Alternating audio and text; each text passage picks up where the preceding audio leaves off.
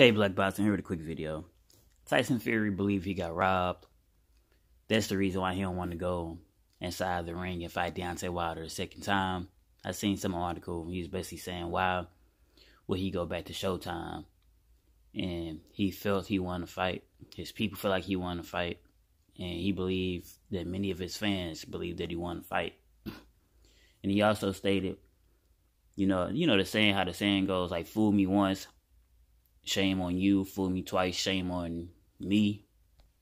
However that saying goes, he's basically saying, why go back and do the same thing? I mean, he already believed he got the victory.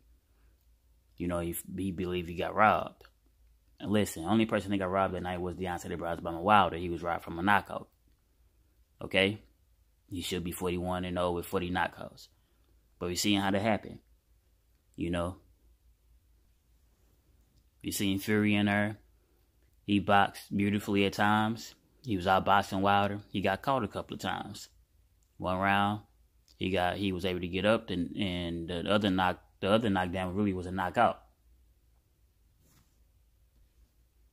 But beat it as it may, it was ended in a controversial draw no matter who you believe won. So Deontay Wilder wanted to get right back in there and fight for a second time.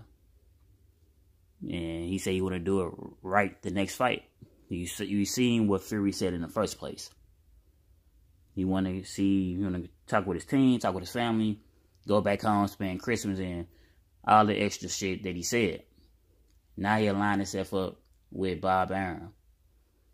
We seen the writing on the wall, people. Some of us seen the writing on the wall after their last fight with Deontay Wilder saying, hey, I want to get right back in there.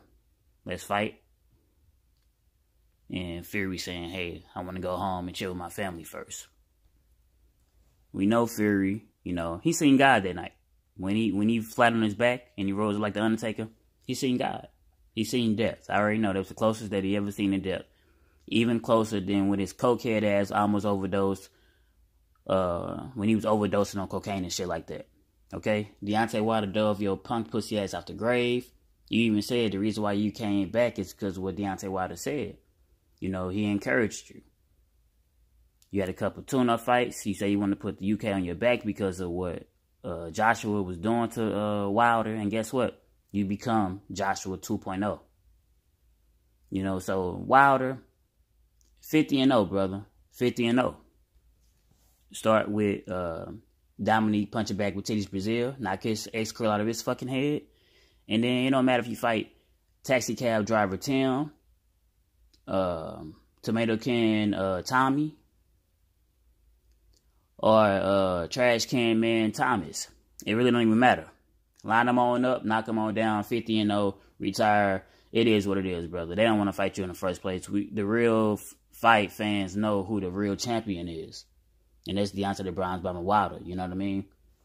And for Tyson Fury, here on out, everybody should be hashtag Gypsy Queen, man. Because that's what he is. He's a whole hoe.